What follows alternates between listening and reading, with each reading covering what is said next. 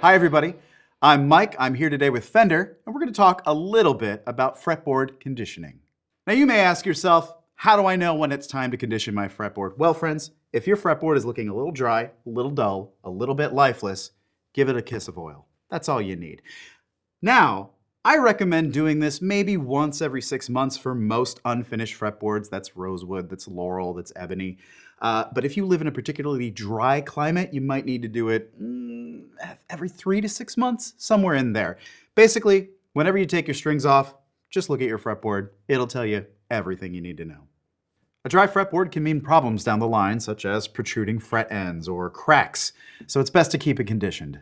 All right, now the strings have been removed and we are ready to condition. However, if you have a guitar with a finished maple neck, you don't need to condition that. That's already sealed off, it's taken care of.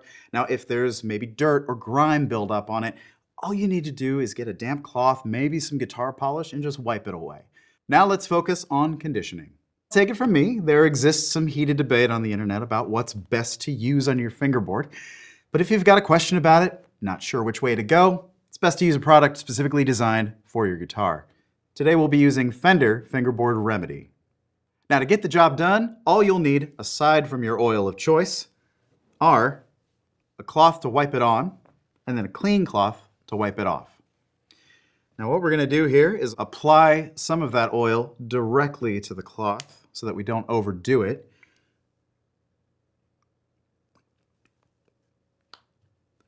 And wipe it on. When applying the oil, I'm going to rub gently, making sure that we get full coverage here. And if there's any grime or dirt on the fretboard, now is a good time to wipe it away. We're going to let that soak in for a few minutes and then wipe away the excess with a clean cloth. Try not to get any on the body of the guitar, but if you do, it's no big deal. It'll wipe right off. Once you've done all this, if the fretboard still looks really dry, it's okay to do it again. However, I do want to mention, you don't want to use too much oil. A little goes a long way in this instance. Presto! Now once you've done all that, congratulations, you've conditioned your fretboard. For more information, go to fender.com and stay tuned for more videos. We'll be seeing you.